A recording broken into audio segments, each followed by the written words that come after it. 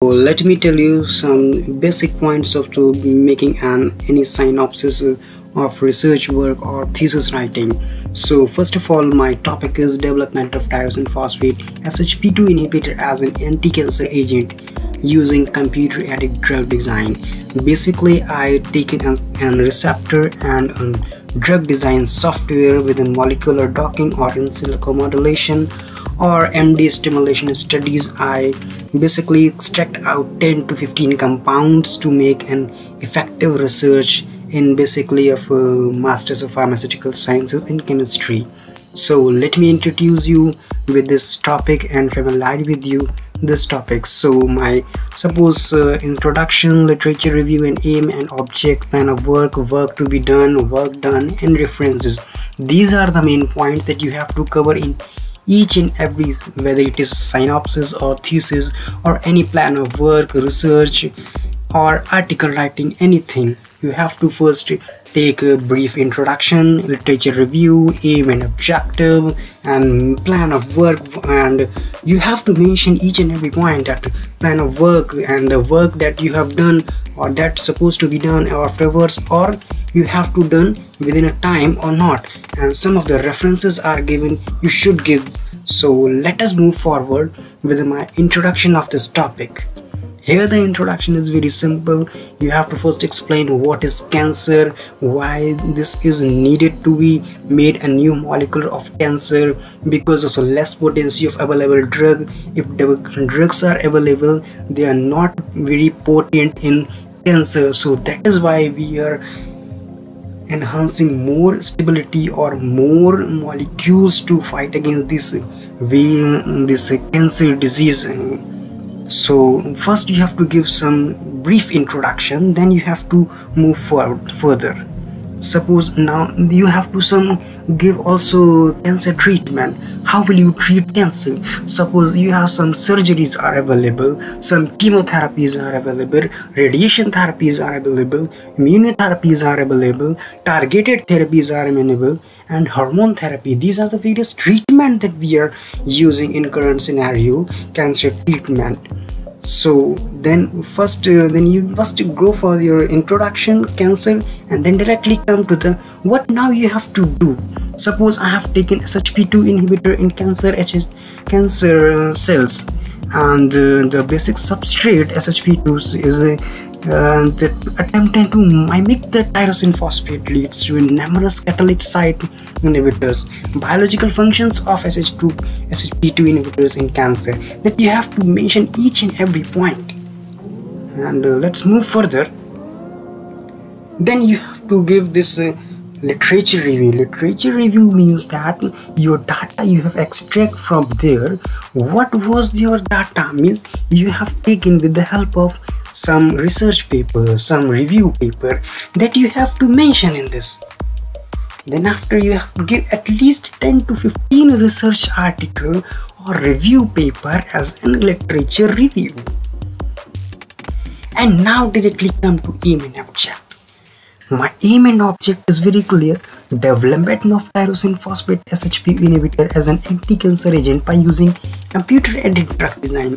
Computer-aided drug design, basically it's in designing or molecular modeling of any compound with the help of softwares like Schrodinger are available, Autodoc Viva, and various OpenBabel, PathDoc, HathDoc. There are various numbers of softwares are available.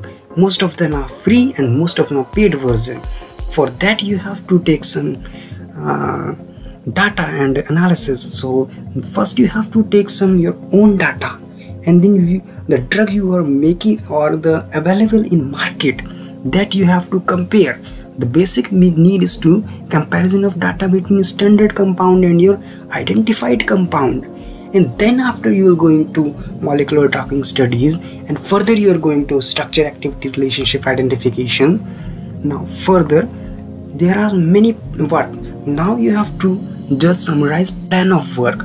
What was your plan of work? First is literature review, then selection of disease, then selection of target.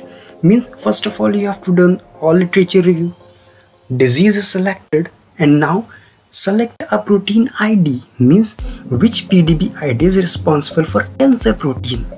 That protein means your protein and receptor are taken. Then you have to make a cavity inside the protein. That is called as protein preparation or cavity detection.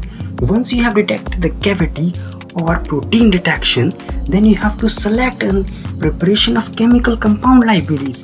There are many compound libraries are available.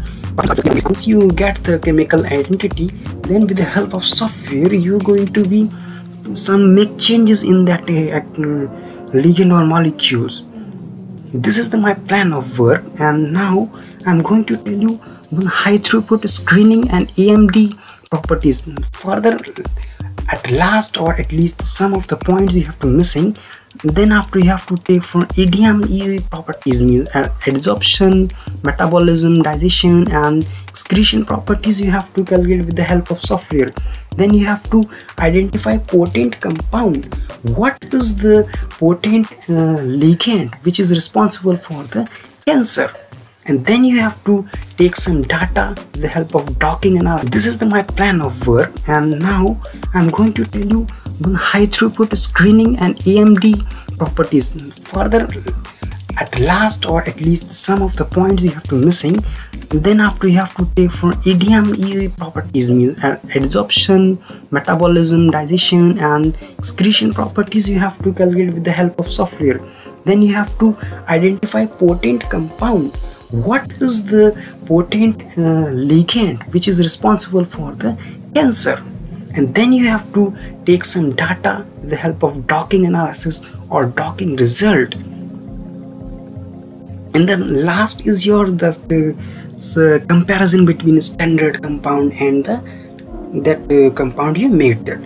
Now you have to that simply work done what I have done in this further 6 to 12 months. Literature review is there, identification of disease, determination of analysis and protein identification that I have told in earlier slide also. There no need to explain further. Work to be done that I have already done. Then you have to just preparation of thesis, structure activity, and docking lead compound with protein. You have to be done. Then lastly you have to take this references from where you have taken this data, why you have taken this data. You have to mention each and every point. And lastly you have to give at least 60 to 50 references, at least 60 to 50, because once your references are good in amount, then your data and research will be more perfectly valiant. So this is only a gist of my synopsis, and if you like to develop a new research paper or review article, just remember the things that I have told you. If you want to make synopsis or anything, just go through the points and clear to the main result and aim. Focus on your aim and result. That's it. Thank you. Have a nice day.